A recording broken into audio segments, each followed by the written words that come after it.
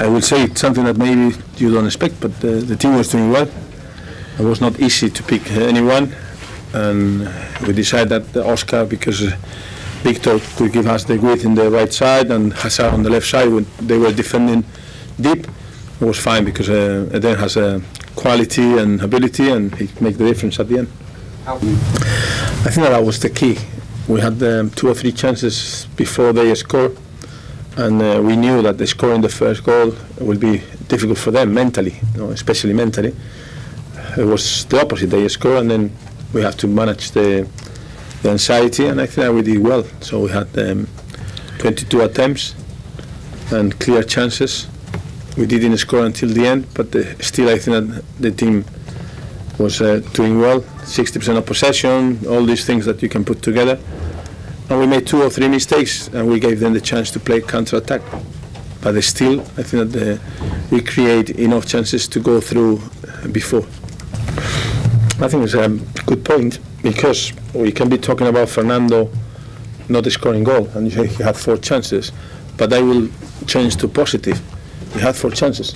So I have seen some games that he was not in the right position, and he didn't have these chances. Today he had 4 good chances. The keeper was doing well in 1 or 2 of them, but it's what you are expecting from your striker to be there. Obviously he will score another goal and he will have more confidence, but still for the team he was doing a great job. So it's not the situation that the striker has disappeared and then you don't see him. He was there, he was in the right place at the right time, and he was working very hard for the team. Disappointed because he didn't score? Yes, we are. But they're still really pleased with his work rate and the movements and everything that he did for the team. Yeah, I think that you say one thing, is he scored goals and he's not scoring, but he's playing better. Today he was not playing bad. So you can analyze a striker for the goals, the number of goals that he scored, and maybe you are right. But at the same time I would say to you that he was doing a great job for the team. It was not easy to press a team that was comfortable in possession. He was doing the job, and after he was in the right place to try to take the chances.